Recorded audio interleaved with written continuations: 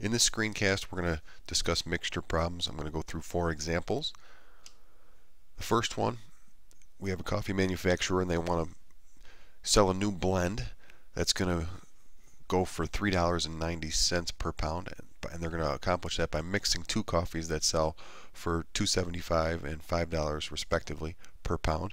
We want to know how much of each type should they use to make 900 pounds of the new blend and not lose any money. That does not change the amount of revenue they're going to make off of each of the higher price and the lower price coffees. So we want to know how much should be used, and when we're solving a word problem, we're going to let our variables be equal to our unknowns. We're going to, in this case, do 2, since we want to know how much of each type. Let's let x equal the number of pounds of lower priced coffee, and let y be the number of pounds of higher priced coffee to be used. We know the total must be 900 pounds for the blend, so that's going to tell us our constraint is that x plus y is equal 900.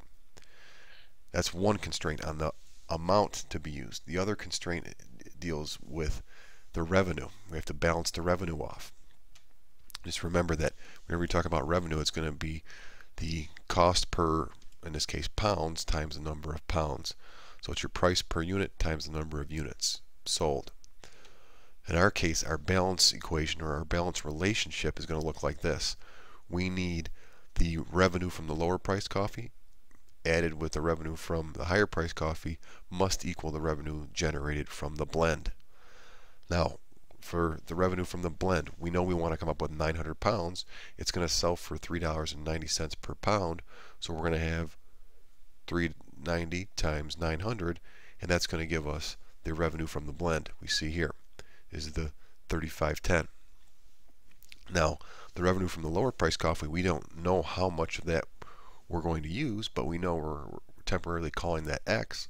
So the revenue from the lower price coffee is going to be $2.75 per pound times x number of pounds. We don't know what it is yet, but we're temporarily calling it x. Likewise, the revenue from the higher price coffee is going to be $5 per pound times the number of pounds used. We don't know what that is, but we're temporarily calling it y. So this equation becomes $270.75x plus 5y is equal 3,510. Now let's go to the next page. We have now 2 equations. We have x plus y equals 900. When that, and then the second equation from the balance of the revenue is 2.75x plus 5y equals 3,510. The first equation in this system, we can isolate one of the variables for easily. Let's just say we solve for y. It tells us y is equal 900 minus x. And now we're going to use substitution to substitute that in for y in the second equation. So we get 2.75x plus 5 times 900 minus x equals 3,510.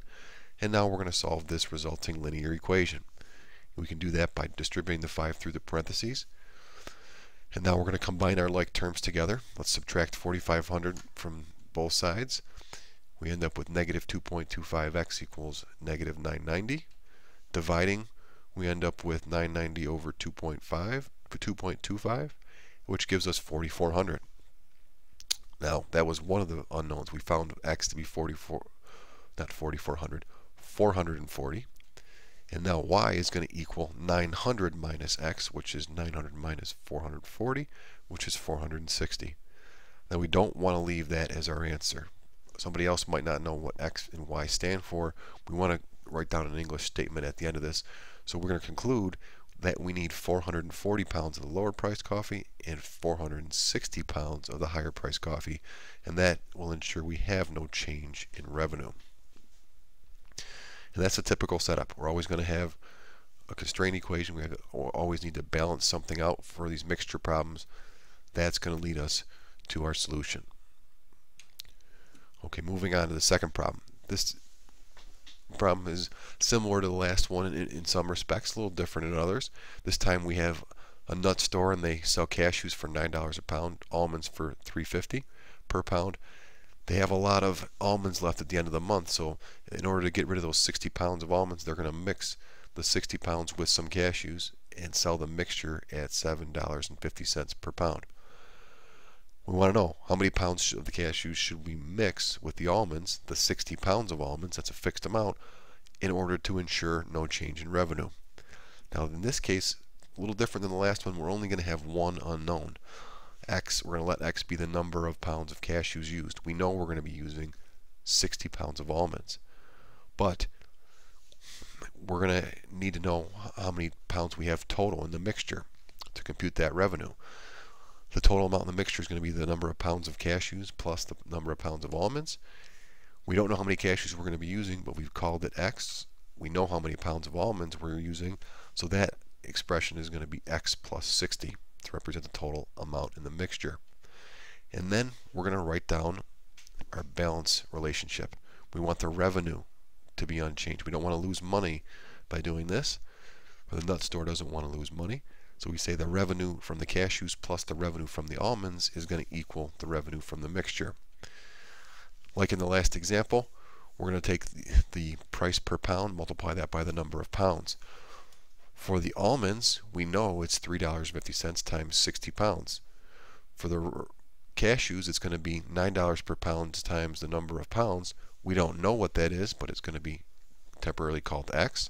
For the mixture, we're going to sell that for $7.50, and we have to multiply that by how many pounds of the mixture we have, and we determined that was going to be X plus 60. Now, rewriting that, we're just going to solve that linear equation for X. So eliminate the parentheses by using the distributive property. 350 times 60 is 210. Now let's subtract 7.5 over to the left, subtract 210 to the right hand side. That gives us this equation, 1.5x equals 240. Division by 1.5 gives us that x is 160. So there's our solution. Again, we want to make a statement at the end of this telling the answer to the problem. We conclude we need 160 pounds of cashews. Always want to put that English statement toward the end of it.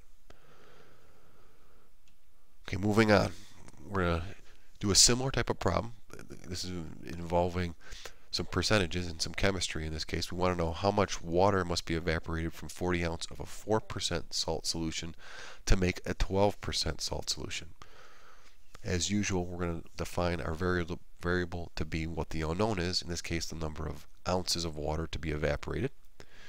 Now if we evaporate X ounces of water, the total amount remaining, which is going to be the amount of the 12% solution we obtain, is going to be 40, what we started with, minus however much we've evaporated. For this, we're going to need to use a little different equation. We're going to use this equation which says that the concentration times the total amount is equal to the portion of the substance. This is just a different way to write down the usual percent equation. Percent times whole equals part, or part equals percent times whole. And we're going to need that. We write down our balance equation, or our balance relationship. The amount of salt is going to stay fixed from the 40 ounces of the 4% salt solution down to however much we end up with of the 12% solution. The amount of salt is going to be unchanged. That's constant. What's going to change is the amount of overall liquid we have. Now, the amount of salt in the 4% solution is going to be the total amount, which is 40 ounces, times the concentration as a decimal. So we end up with 0.04 times 40 on the left-hand side.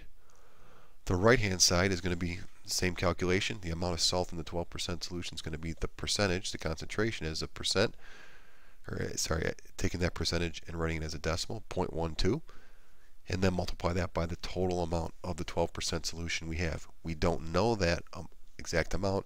We're temporarily representing that with 40 minus x. And then we solve this resulting linear equation. So distribute to eliminate the parentheses. We end up with 1.6 is equal to 4.8 minus 1.2x. Moving things around, we end up with 1.2x equals 3.2.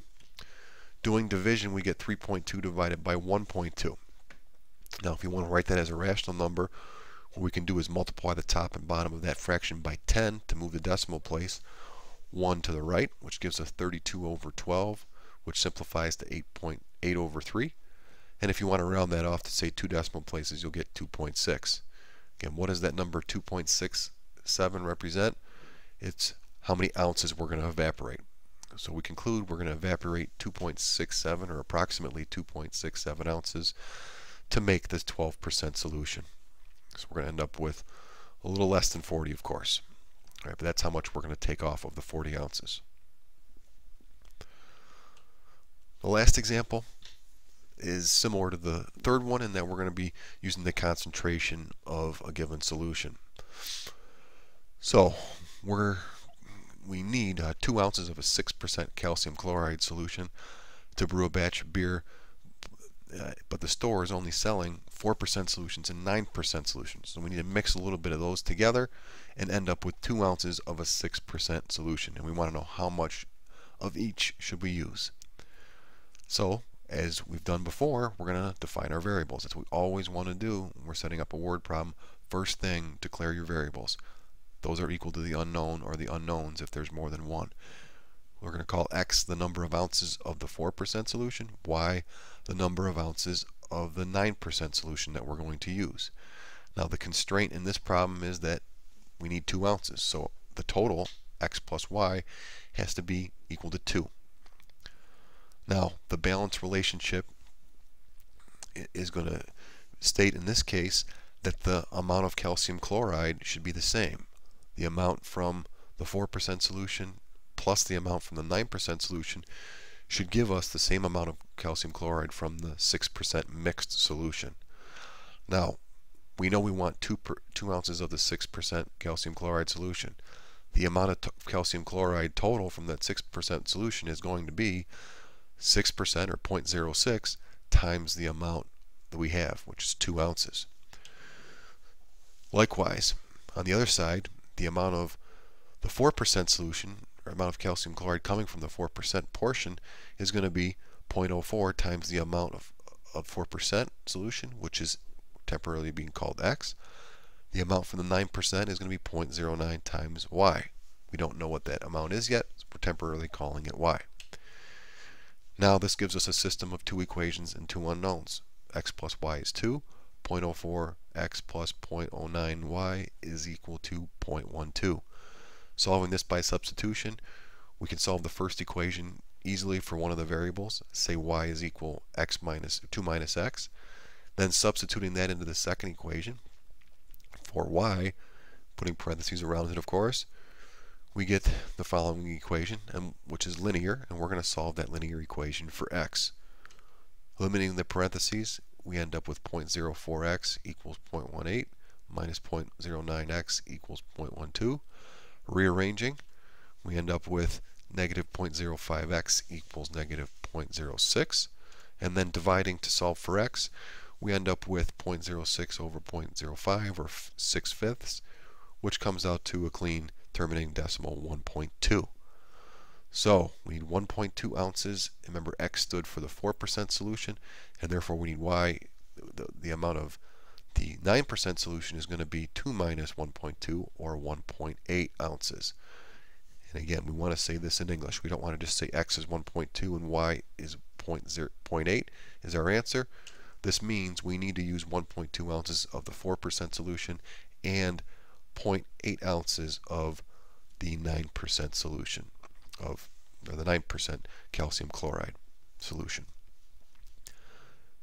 And that's the last example we're going to do in this video. Keep in mind when you're doing these problems, you always want to write down the balance equation. That's the key. Get that down, and if you have 2 equations, you're going to also write down your 2 variables. You're going to write down your constraint equation and then combine the 2 to solve.